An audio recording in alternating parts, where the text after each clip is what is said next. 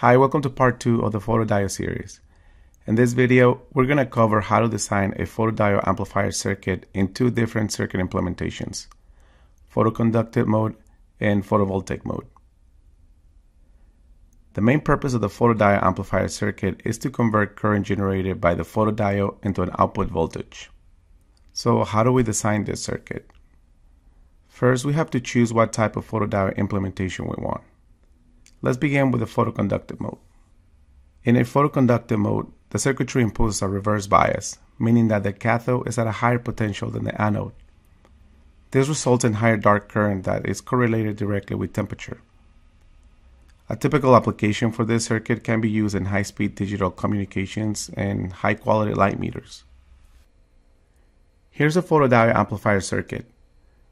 In this circuit, the photodiode is configured in reverse bias, so we're operating in photoconductive mode. The circuit consists of a photodiode, a transimpedance amplifier, and a reference voltage. This equation right here represents the transfer function of the circuit. The equation has two terms, the current to voltage conversion and the reference voltage. The first part of the equation is the current to be amplified and is applied to the inverting input of the op-amp, causing an output voltage. The feedback resistor, RF, sets the operating voltage point at the inverting input and controls the amount of output gain.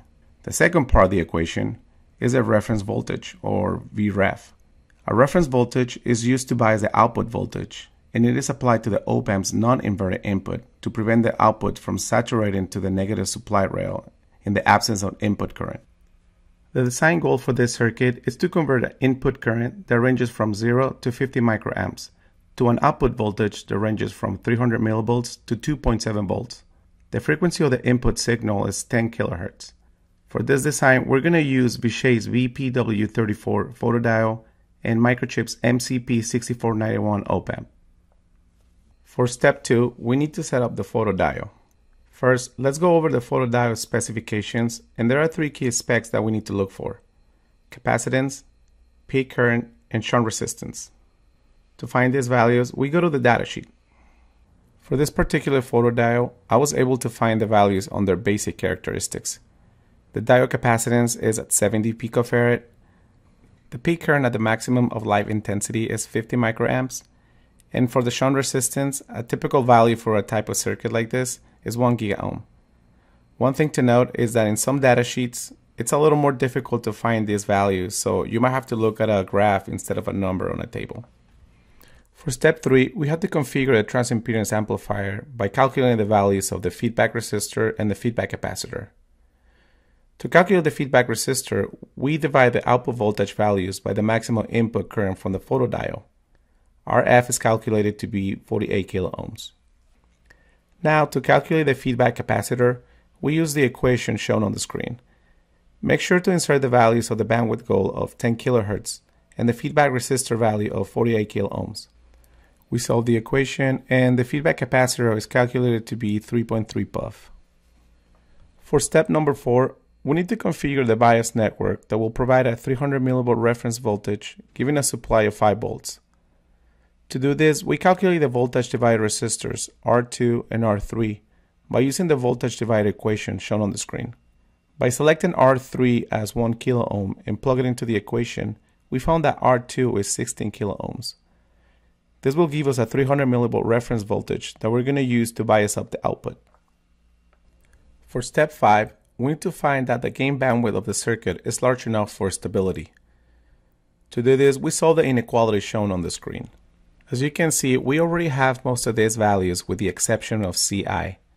Ci is the sum of the photodiode junction capacitance Cj, which is 70 puff, the differential input capacitance Cd, and the common mode input capacitance CCM. These last two are the amplifier's differential and common mode values, and we can get them from the datasheet. We plug in all those values, and we get that the minimum gain bandwidth for this design is 259 Hz. And since the typical gain bandwidth of the MCP6491 is 7.5 MHz, we meet this requirement. For step 6, we need to calculate the cutoff frequency due to C2. To do this, we plug in the values of the resistors R2 and R3 and select C2 to be 1 microfarad. We solve for the equation and we calculate the cutoff frequency to be 169 Hz. This will help filter out noise from the reference voltage. To verify the functionality of the circuit, we run a DC sweep analysis. When the input current is at 0, the simulated output voltage is 300 millivolts. When the input current is at 50 microamps, the simulated output voltage is 2.7 volts. This confirms that our simulation matches the design. Running an AC sweep analysis shows the small signal response of a circuit. The body plot graph on the screen represents the gain and phase of the circuit as a function of frequency. In this analysis, we found that the bandwidth of this circuit is 17.13 Hz. Now for the second circuit implementation, we're going to use the photovoltaic mode. In photovoltaic mode, the photodiode is at zero bias. This means that the circuitry keeps the anode and the cathode at the same potential.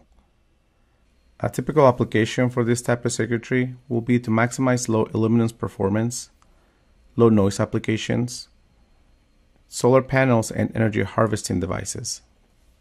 Here we have a photodiode amplifier circuit in photovoltaic implementation. The circuit consists of a photodiode, a transimpedance amplifier, and a reference voltage. The only difference from the previous circuit is that the anode is connected to the non-inverted input of the op-amp, making the circuit photovoltaic. On the next video, we're going to show you how to design these two photodiode amplifier circuits on MPLAB Min-D. Stay tuned.